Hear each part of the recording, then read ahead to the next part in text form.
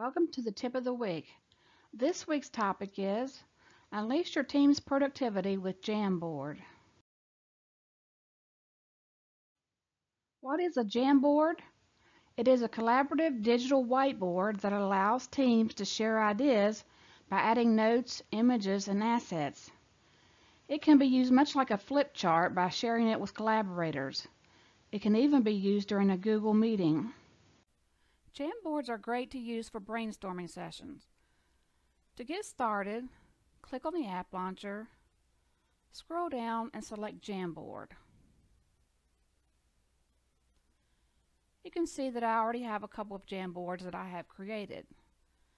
But to click on a new Jamboard or start a new Jamboard, in the bottom right hand corner, click on the plus sign. This will bring up a new white canvas for you to work on, and the tools are on the left hand column. So I'm going to show you one that I've already started. The first thing that you will need to do is to rename the jam. So I'm going to name this one Public Service Week. Then you can use different pen options and start drawing on the canvas. If you don't like what you've just drawn, you can use the eraser tool and just erase it.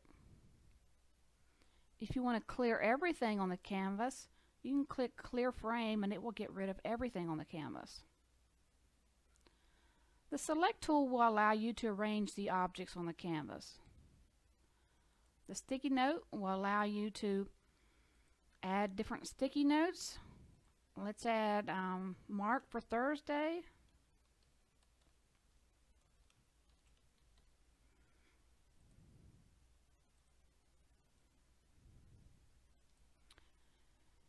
And you can also add images from all of these different sources.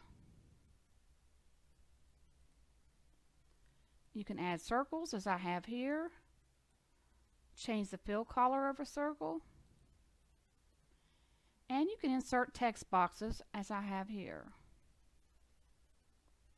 So be creative and use a Jamboard for your next team meeting. Do you have questions about using Google Workspace? There are several resources available. The links and contact information are listed here.